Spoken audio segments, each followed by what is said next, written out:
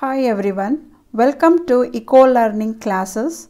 This is Professor Geeta Mahesh.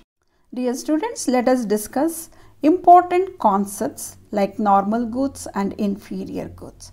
Let us understand what is normal goods. Normal goods are those goods whose demand increases as income of the consumer increases. So there is a direct relationship between demand for normal goods and income of the consumer. So you can see here income of the consumer and demand for normal goods, there is a direct relationship. Good example for normal goods are fruits and vegetables. Dear students, on x-axis demand for normal goods and on y-axis income of the consumer is measured. So there is a direct relationship between income of the consumer and demand for normal goods. So demand curve has upward slope. It means that demand curve for normal goods has a positive slope. As income of the consumer increases, demand for normal goods also increases. Now let us discuss what are inferior goods.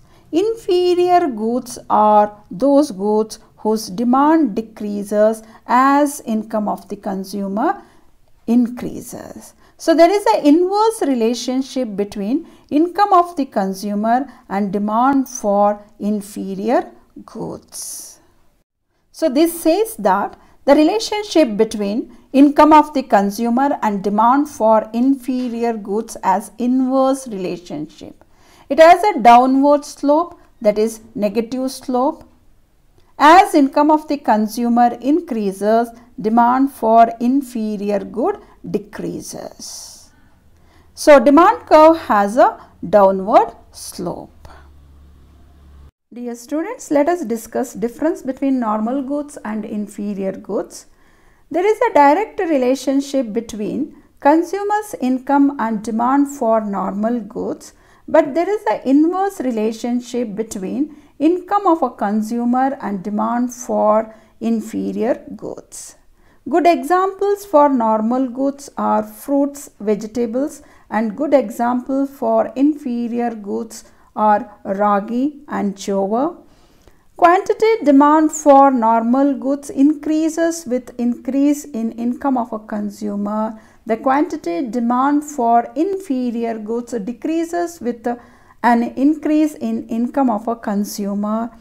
In case of normal goods, the income effect is positive. In case of inferior goods, income effect is negative. And here income demand curve for normal goods is positively sloped and income demand curve for inferior goods is negatively sloped.